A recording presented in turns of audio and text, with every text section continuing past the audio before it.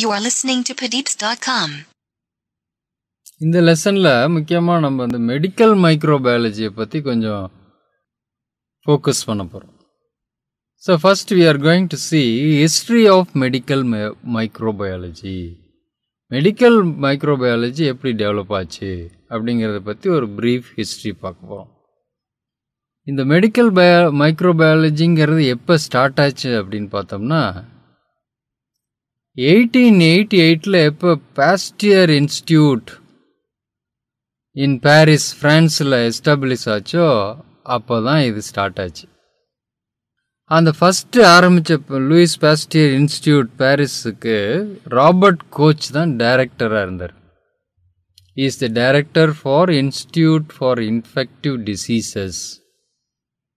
இதில் Lewis பாஸ்டியரும் Robert Koch ரெண்டு பேரும் தான் இந்த மெடிக்கல் பயாலஜியை பற்றி மக்கள்கிட்ட ஒரு அவேர்னஸையும் இன்ட்ரெஸ்டையும் அந்த மைக்ரோப்ஸை பற்றி நாலேஜை gather பண்ணுறதையும் உண்டாக்குனாங்க அமெரிக்காலேயும் யூரோப்லேயும். So Lewis Pasteur and Robert Koch ரெண்டு பேரும் ரொம்ப முக்கியமான ஆளுங்க. இந்த மெடிக்கல் மைக்ரோபயாலஜிங்கிறதே ஸ்டார்ட் ஆனது எப்போன்னா பாஸ்டியர் இன்ஸ்டியூட் இன் பாரிஸ் ஃப்ரான்ஸில் 1888 ஆரம்பித்தப்போ. இந்த மெடிக்கல் பயாலஜி எதை ஸ்பெசிஃபிக்காக டீல் பண்ணுது அப்படின்னு பார்த்தோம்னா it deals the aspects of infection, causative agent of infection and the disease due to infection.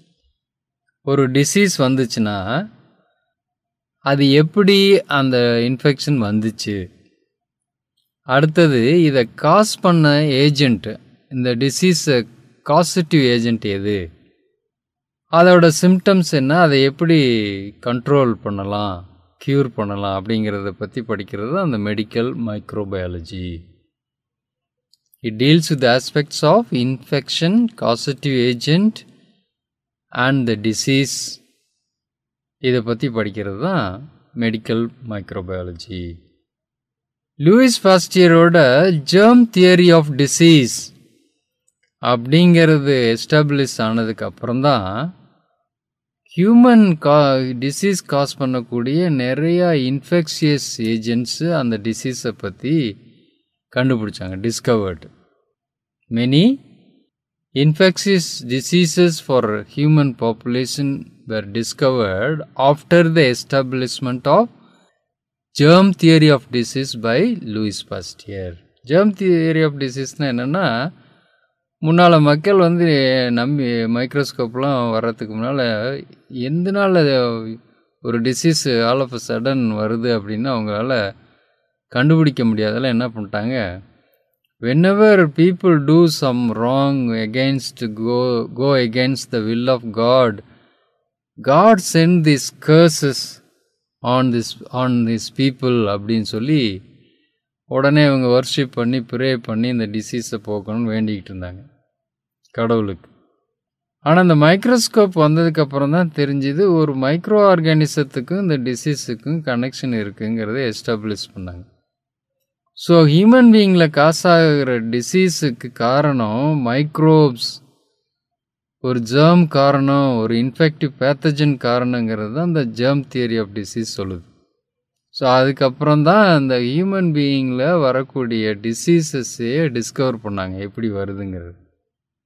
அப்புறம் தான் என்னாச்சு, இந்த டிசீஸை பற்றியான நாலேஜு, அதை ப்ரிவெண்ட் பண்ணுறதுக்கான வேக்சின்ஸு, அதை க்யூர் பண்ணுறதுக்கான ட்ரக்ஸு இதெல்லாம் கண்டுபிடிச்சாங்க. No infectious டிசீஸோட nature, curing drugs, medicine, and also preventive vaccines were found after this germ theory of disease. So இது மாதிரி ஒரு மெடிக்கல் மைக்ரோபயாலஜின்னு ஒரு தனி ஃபீல்டே பிரான்ச்சே டெவலப் ஆகிறதுக்கு இந்த பாஸ்டியர் இன்ஸ்டியூட் இன் பாரிஸ் அதை ஆரம்பித்தது தான் ஒரு மைல் ஸ்டோன். அதிலிருந்து தான் அந்த மெடிக்கல் மைக்ரோபயாலஜிங்கிறதே ஆரம்பித்தது. You are listening to Padeepz.com.